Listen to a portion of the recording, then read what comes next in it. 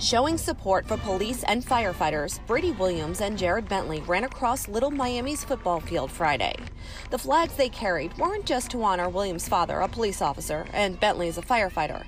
But this was 9/11. That's the only thing it was about, was to honor those police officers and firefighters that lost their lives on 9/11. Brady's father, Scott, says this was never meant to be political, and he says the boys were never told no. And that's just not the case. The athletic director who called my son in the day of the game said, I can't tell you yes and I can't tell you no.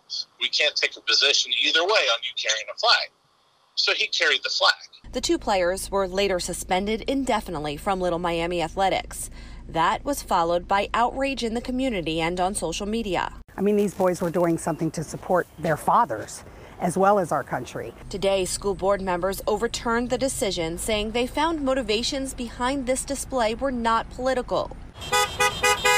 Afterwards, community members continued to show support for the students by waving American flags as the high school let out. It was clearly a support for the fallen heroes, and we wanted to let the administration know that it was no political meeting, and it just was basically to support our heroes. The day of 9/11, I don't think there's a reason why they think it should be political. I mean, it's respect.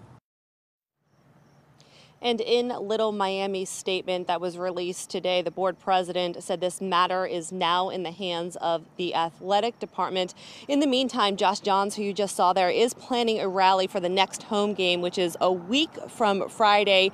He tells me he's already heard from FDNY firefighters, the New York Police Department, and also people as far away as UK and Ireland who want to support these boys. Reporting live tonight in Hamilton Township, Karen Johnson, WLWT News 5.